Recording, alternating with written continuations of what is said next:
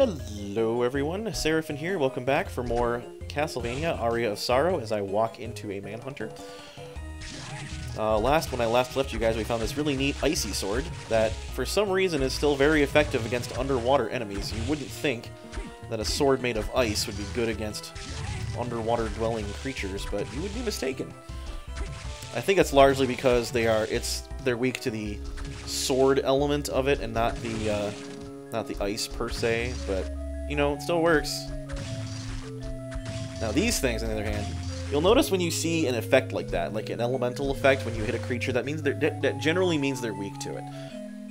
Not always, but most of the time. And here we are in more of this underwater reservoir here.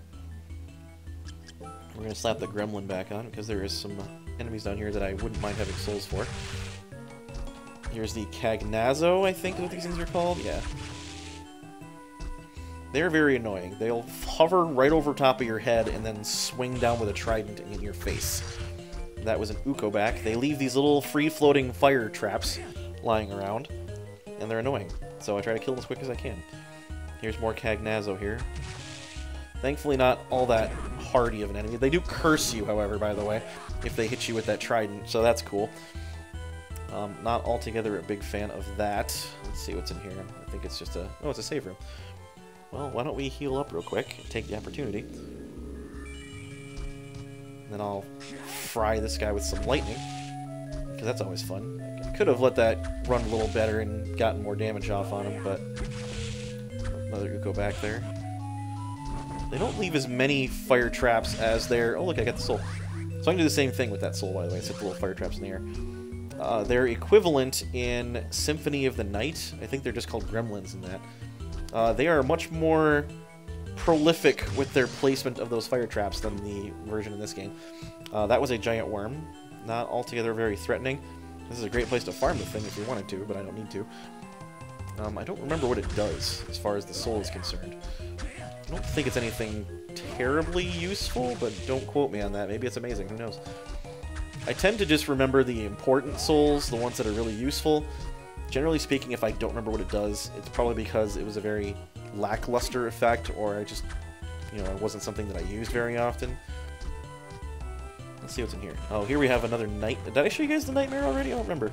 This is a nightmare. Very cleverly named, I know. Not altogether threatened by my icy attack, it doesn't appear to be, anyway. Let's see what's down here. I'm curious now. There's more Unes. Remember those. These things actually multiply, you'll notice there. Just split off from itself. And if you ignore them for too long, they grow all over the place. Not in a cool way. Oh, look at that. One lightning doll, and there goes the nightmare. Let's see what's over here. This is a really big room, if I'm not mistaken. Really big underwater room here. I could have gone underneath back that direction where we came from, but I chose not to. I'm trying to remember what's over there. I could just go look, but I'm kind of keen on going this direction first. And you'll see why once we get there. There's another one of those Mandragora things. I actually got the kill on it that time, the actual thing itself, before it screamed and went off. Slime is not nice. Slime is hardy and will poison you on contact, so I don't recommend getting in the middle of that. Here's some more Medusa heads. Like I said, it wouldn't be long before we saw them again. And here comes a very tricky little floating platform situation here. And if I'm not careful... Oh, there he is. We're into Mr. Archdemon here, if I'm not mistaken. He's not pleasant. In fact, why don't I deal with him first, since that's going to be the focus of my attention. Ow. Ow. Okay, this is getting a little cluttered now. Take care of him. Alright, there he goes. Yeah, having to deal with a giant Archdemon while there's Medusa heads floating around, and the whole point of me being here in the first place is to get on these platforms, well, it's not altogether all that fun. Oh, I missed it. That platform is very hard to get to if you're not, like, there we go, that'll do it. They don't exactly overlap with one another. Oh, are you kidding me? That was annoying. Medusa heads, like I said, just here to make your life miserable, and they excel at that particular endeavor. I hate these stupid things. Thankfully, they don't do much in the way of damage, but still, like, that's really not even the worst problem with them. Here we go. Let's try that again, shall we? Alright, that's better. And then, I think the worst thing is having them touch you and turn you to stone isn't even the worst part. It's the fact that they knock you back when they turn you into stone. So you go flying off whatever you were standing on, if anything. Like that, for example, and all... You gotta be kidding me. This is just getting ridiculous now. Yeah, you just go completely flying back. Like, what did you touch me with, exactly? Oh, I gotta deal with this guy again. That's cool. Yeah, how about no? We're not going that way right now. So, again, remember I mentioned the difficulty spike? Well, I guess I was not completely coherent in my statement that it got easier from here. It really doesn't. At least not yet. There is couple of things in particular that are going to make my life a lot easier, but I haven't gotten to them yet. And I also don't even have the souls necessary to get the thing that I want yet. So that's going to be cool. And I really hope I find a save room soon, because I'm looking a little ragged here. Ooh, what do we have here? Armor of Water. I believe I could have bought this back at Hammer's shop, but I didn't. Stronger against water attribute attacks. I think I will take that. And I think I'm going to pop a potion, because I have to deal with McDemon up there, and I'm not prepared for that yet. So, why don't we deal with that real quick, just because it's better to do it now than get it over with, I guess.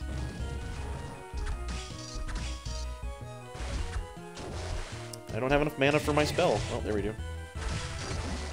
Ugh. I'll be very, very happy when I don't have to deal with these things anymore.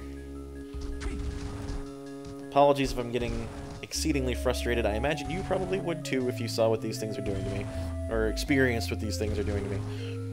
Not saw, I've obviously been seeing this the whole time. And here we go with the not being able to see the platform again. Now I gotta wait for it to walk back around. Dodging all these dumb heads. Oh, pfft. There he goes. Bye, platform. It was nice knowing you. Alright, there we go. Let's go this way this time. How about that? I think I need Undyne to get up there a little bit. Just a little too high. Yep, that'll do it. This should be a... Yep, teleporter room. I actually am going to make use of this real quick, because there is something that I need soul-wise, and I have to go... Not... I guess farm it is the proper term. I need that devil soul. Although, you know what? Curly would be easier. Let's get Curly instead. Curly's easier. So let's go get us a Curly soul. And this area should be a joke by this point, I imagine.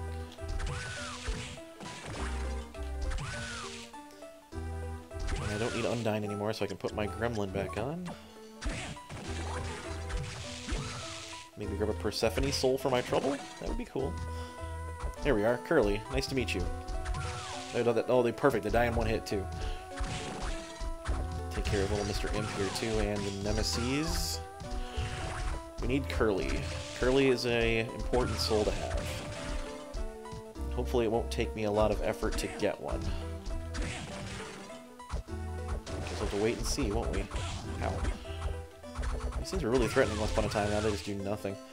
It's kind of sad, really. There it is, Curly Soul. Perfect. That didn't take long.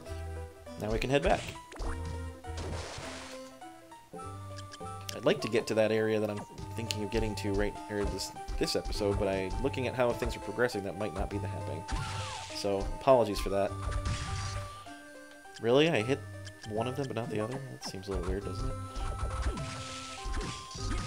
Attack Nemesis Horn here as well. Was it this way I came from? Yeah, totally. Persephone. I think we got Valkyrie's soul already, if I'm not mistaken. Maybe it was just the... No, it was the partisan that dropped. That's what it was. It wasn't the soul. Kill that Kyoma demon. Persephone's soul is really weird. Alright, let's warp back to where I came from there. kind of make our way down to... what was that over there again? Was it the night? No, I don't remember anymore. Let's find out. What was on this other side of this area here? Because I don't remember. I think it was that nightmare, wasn't it? No, it was this. Yeah, okay. Let's see what's here. A dryad. Now these guys will throw these little apples at you, and the apples, when they hit you, will act like a leech seed from Pokemon, in that they just kind of hit you repeatedly and drain your life away, which is not any fun. Generally try to avoid those little apple things they throw there. And I get hit by one anyway. That's cool. Here we are. This is exactly where I need to be, funnily enough. So, you'll see here there is a waterfall here that I cannot get through. And this is the area that Mina/Articato was referring to, an area that I can get to by crossing through water. You'll see there's a very shiny looking thing on the other side of it, and I want it. So let's get it. And I have what I need now, so we're going to put on Undyne so I can walk on the water here. That's the important thing.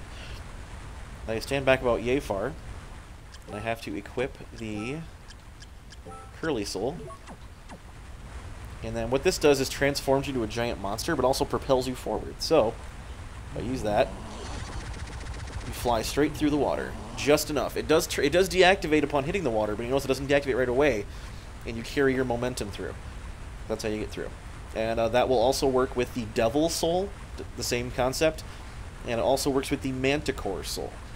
So if you'd gotten any one of those others, then you could have done the same trick there, but Curly was easier, so we did that. And here we get the Eversing. This is one of the best armors in the game. A substantial bonus to defense, 55 to 67, so that's a lot right there. And that already makes me a little hardier and able to more easily take out the things that are coming at me. So I appreciate that. And here we access the Forbidden Area. So this is the area that we were not meant to find, hence why it's the Forbidden Area. Ow. Thankfully now that those little apples are only doing 1 damage apiece because I got a plus 12 boost to my defense. Here we see Mudman, very cleverly hiding himself on the floor.